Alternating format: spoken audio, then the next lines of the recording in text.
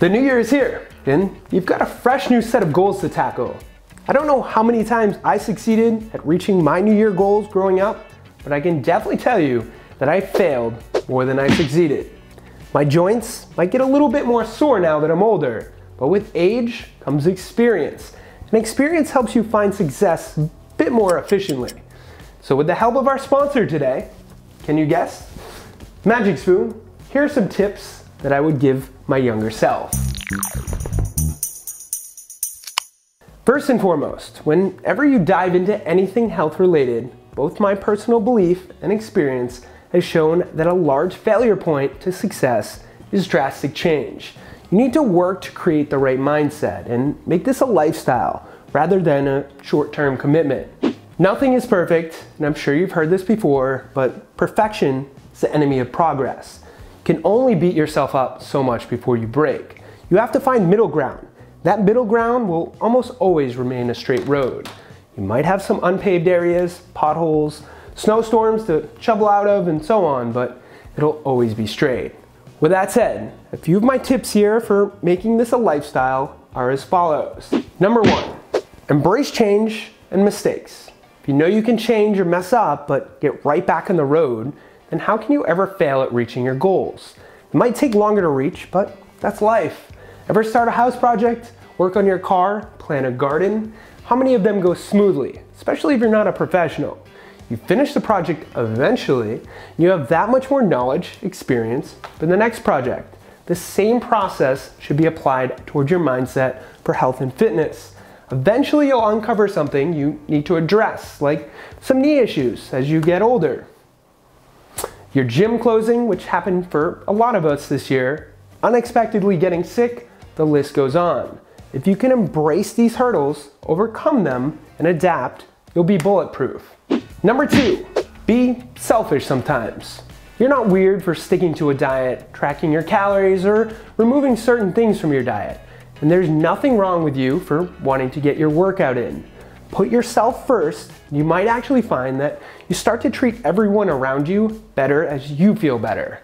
Number 3, find alternatives. This may not have been possible a decade ago, but nowadays between recipes and retail, you can satisfy nearly every craving you might have without the guilt. This brings us to the sponsor of this video, Magic Spoon, and one of my biggest cravings, cereal. Magic Spoon has made it possible to devour an entire bowl for just a few hundred calories while remaining delicious and filling, even with a massive appetite like mine. This right here is 2 servings of the fruity flavor, and it tastes just as good as it looks. The other 3 flavors I've had, frosted cocoa and blueberry, have been equally as awesome. Another thing I like to do is throw a handful into some Greek yogurt or cottage cheese, and it makes it that much better while improving the macros. If you want to check them out, I'll put a link below. Number 4, push your mental state. No, I don't mean wake up and go full David Goggins with a 100-mile run. I just mean to slowly push yourself to do things you didn't think you could do. Throw an extra rep in, walk another mile, hit a workout when you've lost all motivation. If you can learn to push yourself past your comfort zone, you might find that you're much stronger mentally than you once thought, which will carry over to all parts of your life. I know some of my best workouts have been when I've had zero motivation prior to working out. Being mentally strong is just as awesome as being physically strong. And number 5, stop looking for answers. The formula for a healthy lifestyle is really quite simple.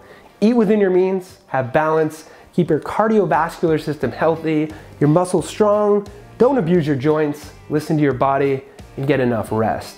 Ever hear the saying, if you stop using it, then you lose it? It's definitely true. There's no perfect diet, and there's definitely no perfect workout.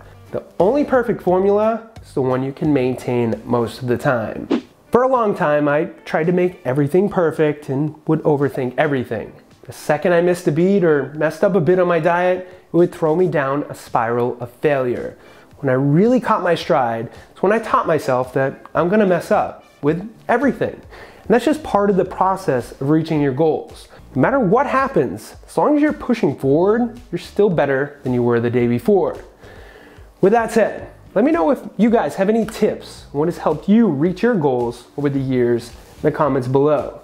Thank you all for watching. Thank you to Magic Spoon for sponsoring this video. Hit the thumbs up button to support the channel, subscribe, and turn on notifications so you never miss a video. And of course, stay healthy.